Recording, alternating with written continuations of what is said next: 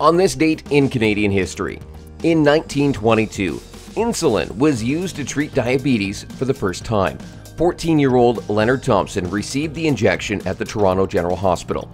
Frederick Banting, along with Charles Best, J.J.R. McLeod, and James Collip, had discovered a way to extract insulin from the pancreas of dogs, pigs, and cattle. From there, they moved to using it to treat diabetes. For their work, McLeod and Banting received the Nobel Prize for Medicine in 1923. Banting shared his honors with Best.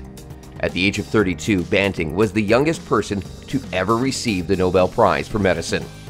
Subscribe and follow to learn more about Canadian history every day.